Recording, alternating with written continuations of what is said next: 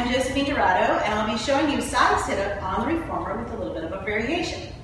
So the setup to start is that I have 2 yellow springs, or just 2 springs down there, and then I have a bar and the short box, okay? So I'll go ahead and get in, and I'm gonna grab the strap here and put my right foot in it.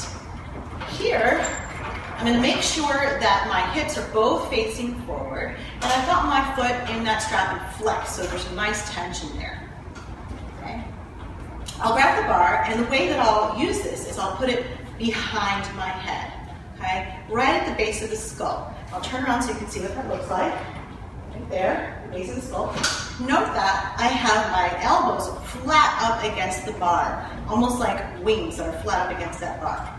So that will help you really engage and keep the elbows nice and open, and you can glide your shoulders down here. So you're really squeezing a lemon in the center of your back and engaging the rotator muscles of the back. Take a big inhale and then arch into the well here. So you're engaging the obliques and laterals really nicely, and come just 2 inches up.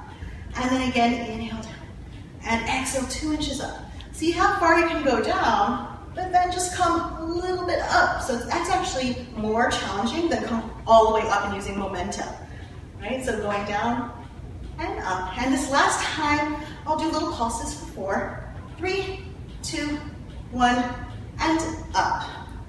Take the bar, place it down to your side, come up and over and take an arch. You can put your hand down on the floor here, and take a nice stretch here. Then turn towards the well, and the arms go on either side. Walk the hands all the way out, and drop the head for a stretch.